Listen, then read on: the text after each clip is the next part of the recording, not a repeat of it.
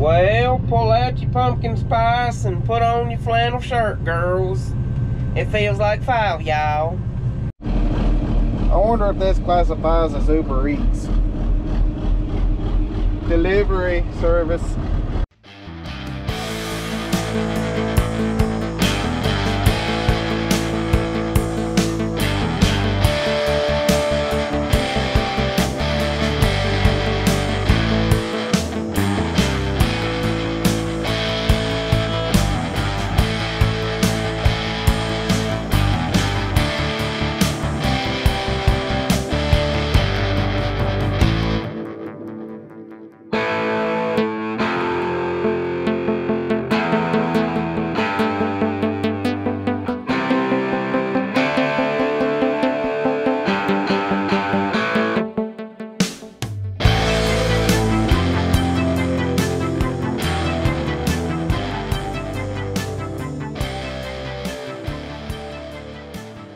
Just got back from the elevator in Dyere. Robert's putting his third van on that truck, he's saying.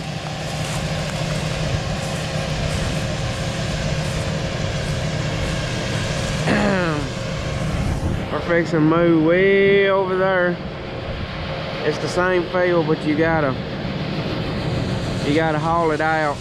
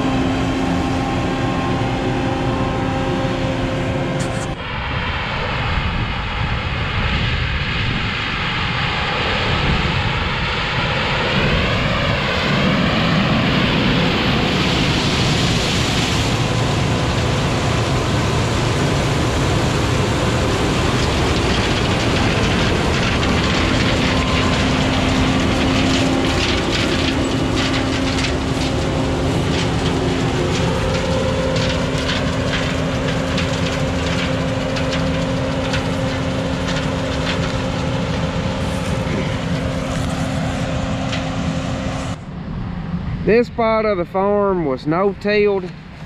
As you can tell, it's super steep. It's got lots of fall, so we did not work this area up. Robert said he couldn't tell any difference on the yield.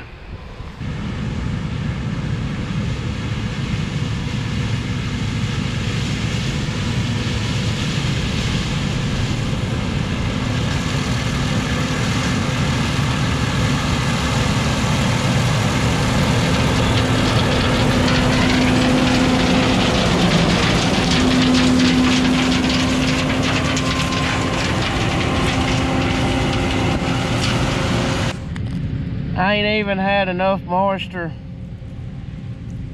to work to melt the planter track in. That's what kind of ears we're shelling. See, it pollinated and filled out and everything right. It just didn't get enough. Hit this corn at grain field.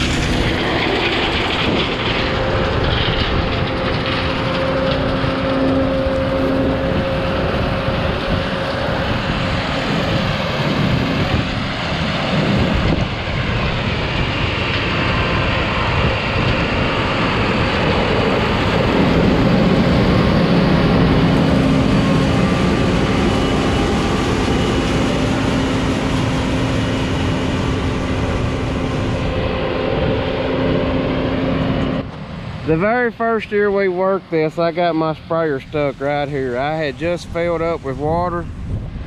I come around that bend and tried to cross this, and go up that hill. And boy, was that a mistake. If I can find it, I'll include a picture. Back end sunk down there, front wheels just scratching. Couldn't go anywhere. Robert had to bring a tractor all the way over here to get me, which we had to have it over here anyways.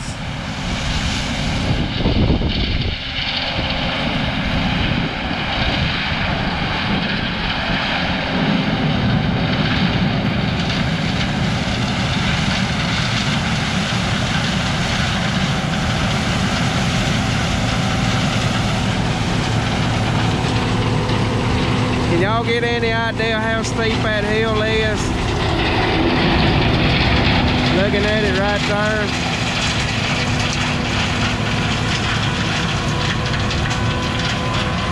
Alright, he's bubbled up. I need to go get the buggy.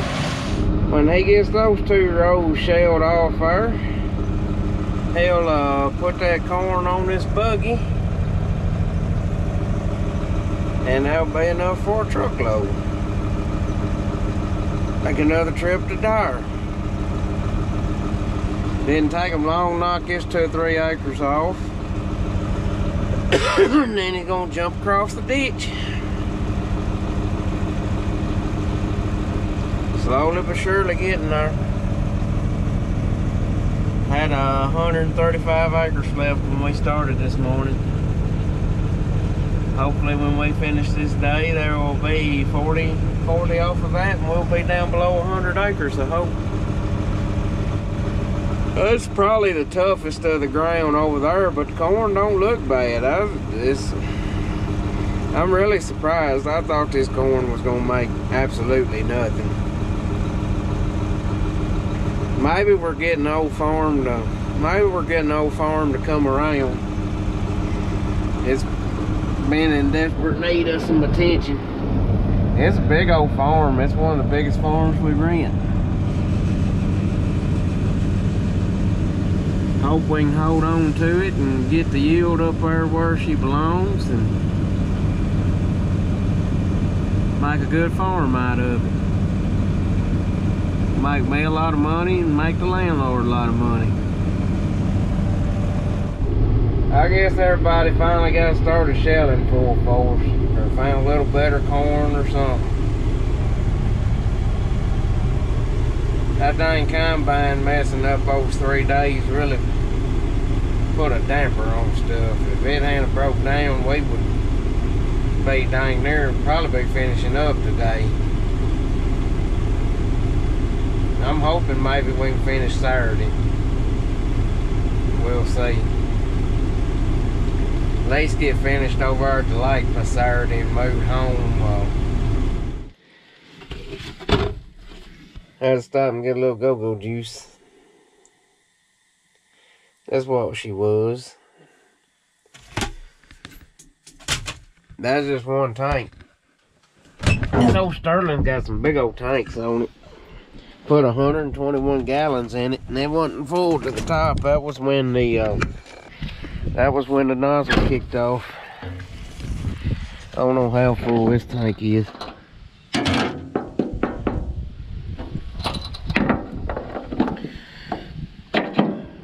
I may be glad I stopped and got fuel. My old fuel gauge may have been lying to me.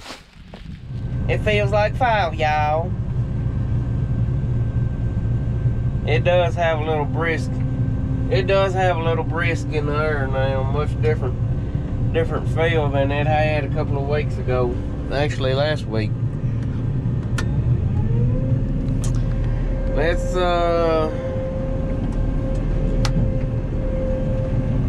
get moved up here to the next field.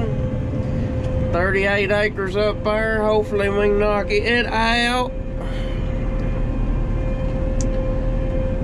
Then there's another 12 acres over here at the lake. Maybe we can finish it up tomorrow morning.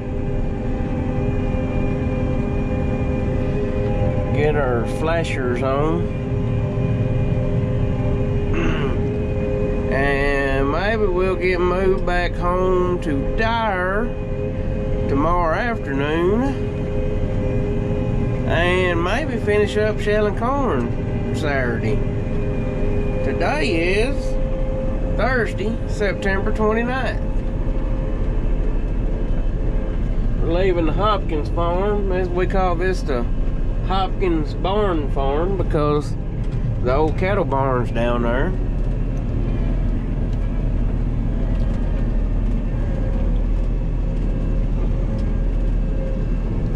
What I like about Field View is they got this automatic boundary detection, and you pull in a new field, all you gotta do is just go up there and tell it and make it active, and you're ready to go.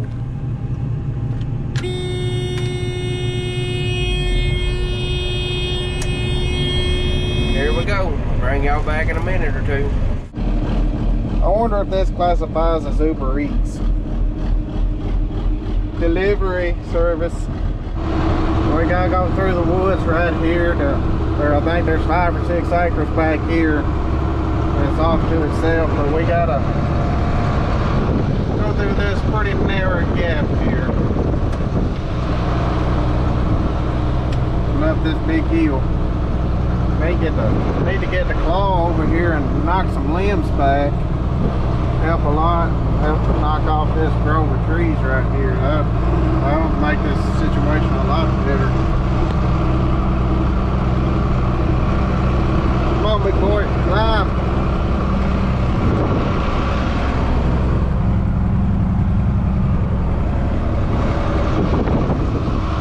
Yeah, knock this grove of trees back right here.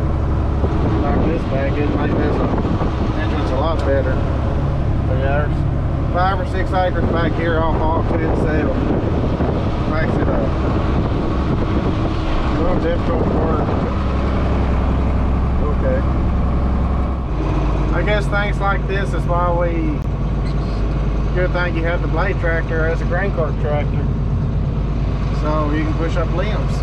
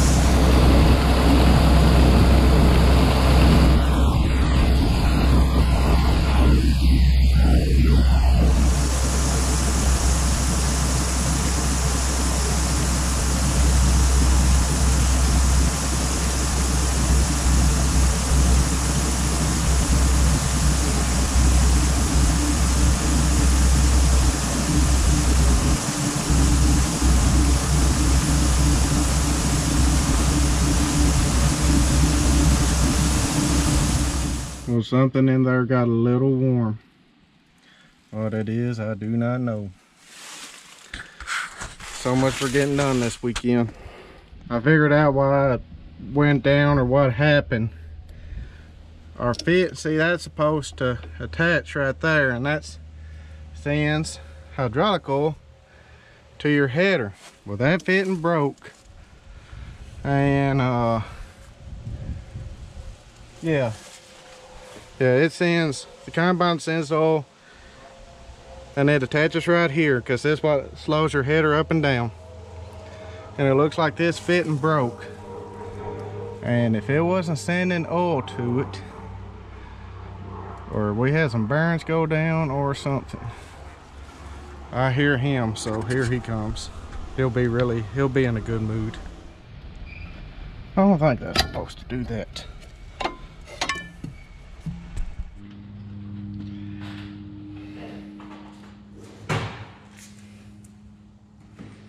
Look at the carnage.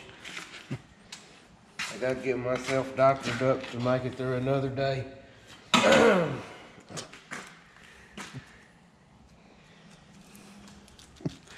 I'm a walking pharmacy right now. Corn harvest is about to kill him. You damn right. Corn harvest gets tougher and tougher for old Dylan every year. I am in a better mood than I was yesterday afternoon. We didn't document a lot of yesterday. We're gonna put the bearings in here at the shop. Put some of it together. Then we'll put the rest of it together over at the combine, because that diggum thing was heavy yesterday. I went to some heavy and hot. This sun gun got hot. It's no wonder we didn't burn the combine up. Which at this point I'm about ready to let it go.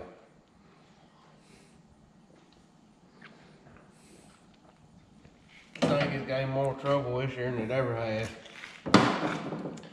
Only trouble we had with it last year was that sensor that went bad.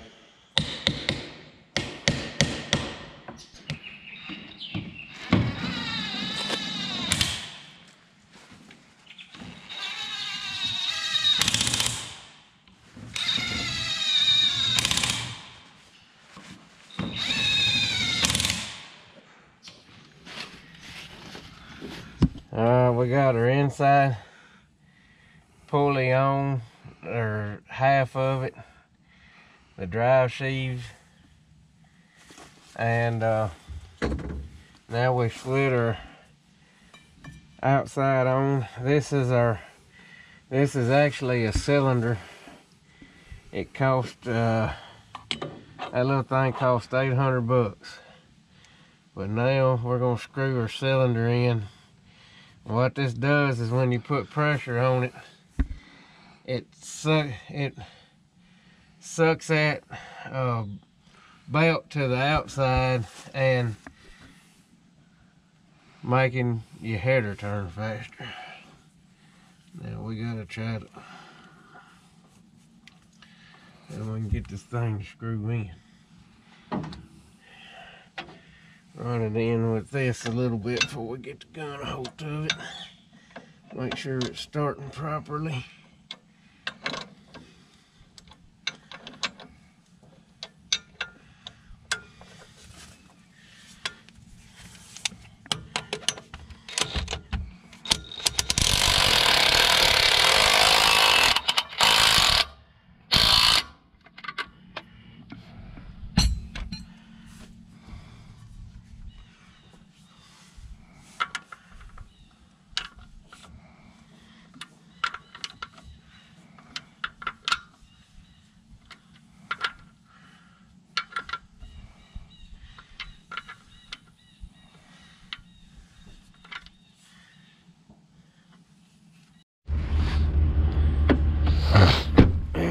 Going after one bolt. We got everything but one bolt.